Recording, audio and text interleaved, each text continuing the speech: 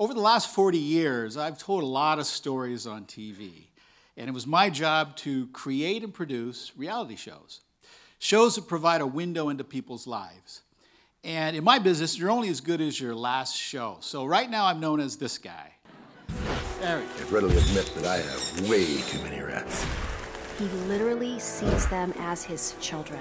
You know what these rats are gonna go. There's rats everywhere, man. They're coming. Oh, gosh. It's his intestines hanging out, Glenn. You need to make the decision to put it down.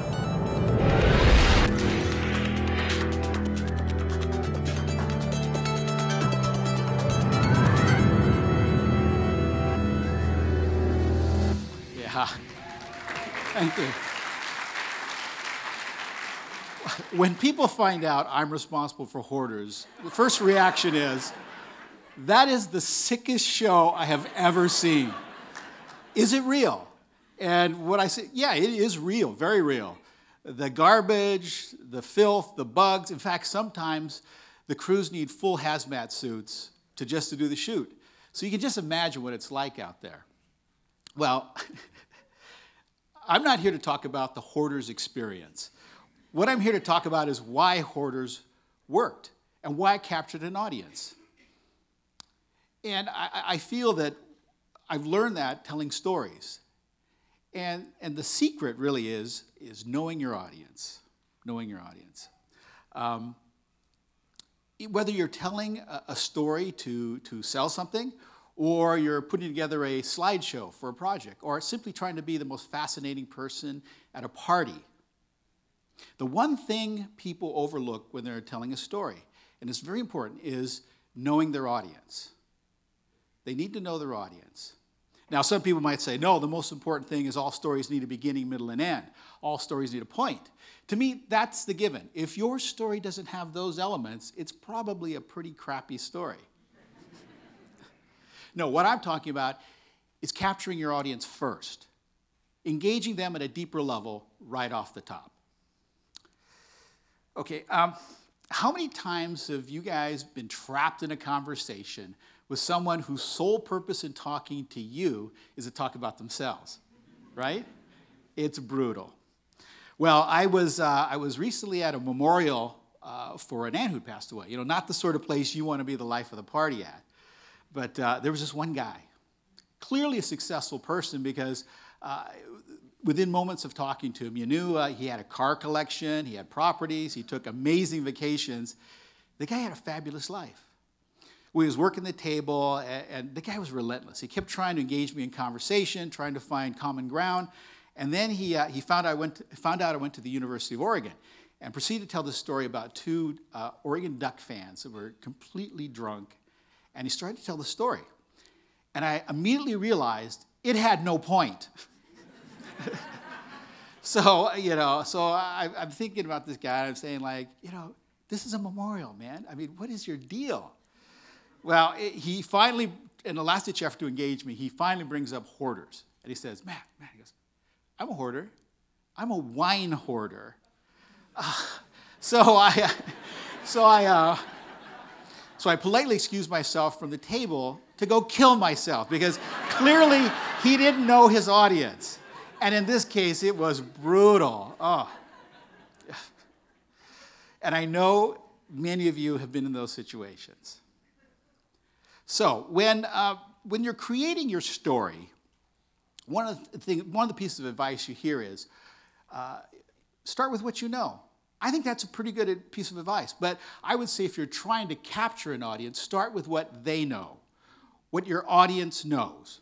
Okay? In some cases, that's pretty easy. You're telling a story to friends, family, colleagues. But what if you don't know your audience? How do you know the unknown? Well, that's when you need to fall back to your life experiences. What are those things we've all shared and been through? Like the guy, you're getting trapped behind the guy going 40 miles an hour in the fast lane on the freeway. How about having to listen to that ass on his cell phone talking a little too loud in a quiet room? It's bad. What I think is tapping into shared experiences is the key to capturing an audience. And that's why Hoarders works. Because we all know the tendency. I'm not talking about living knee-deep in garbage and walking around in human waste. No. What I'm talking about is that junk drawer we all have. The idea that we all understand objects hold emotional meaning to us. You know, the keychain you got from Disney World, the signed baseball card. What about that jar of nail clippings you've kept and added to for the last 30 years, right? Hoarder.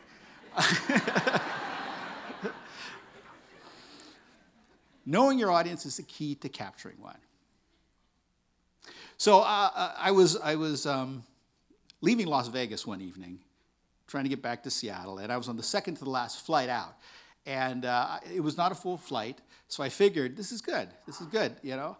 It'll be a nice, easy flight. But then, of course, Alaska cancels the last flight, and everybody goes on my flight, and so we're packed, and we're boarding the plane, and it's going slow, and you know you're out, and then some jackass starts mooing, and you know. So I finally get to my seat, and I'm sitting in the second to the last row on the aisle, and there's an open seat next to me. I think, well, this is great. This is great. But you know that's not going to last. People are coming on board. And then they make the announcement they're getting ready to close the door. And then the stragglers come on, and the seat's still open. So I look up, and there is this mountain of a man coming down the aisle. And he gets about halfway, and the guy sitting on the other side of the empty seat starts waving and calling his name. And I'm going, oh, shit. I go, maybe I shouldn't have made that mooing sound. And well, anyway, he gets up to the seat, and he looks down at me, and he says, hey, partner, you're a little fella.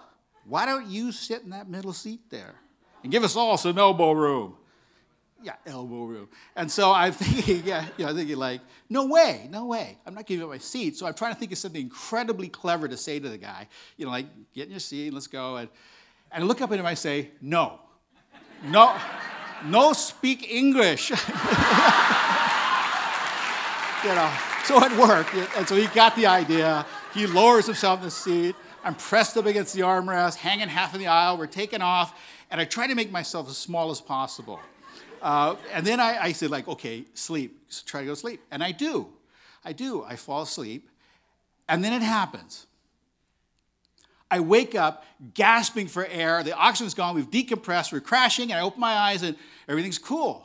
Everything's cool. And then I look to my left, and his face is right there. He's asleep, and I realize for the last 30 minutes, I've been inhaling his exhale. I was slowly being asphyxiated. I know, gross, but, you know, don't forget, I'm this guy. Okay, so what have we learned from this story other than bring your own oxygen? Well, first off, I started with something that everyone who's flown knows. A common experience, to hook you. Once hooked, a good storyteller can take you anywhere they want to go. If they're really good, they'll keep you engaged by twists and turns in their story, cliffhangers, keeping you waiting for that next piece of story. Knowing an audience is the key to capturing one. So back at the memorial, I'm getting ready to leave. I'd risen from the dead, obviously, and the wine hoarder is off in the corner talking to someone. And he's just going at it, and I say, okay, I have to listen to this. And so so here's what I heard. He goes, you two, oh my God, I had to install 2 more car lifts in my garage from my collection.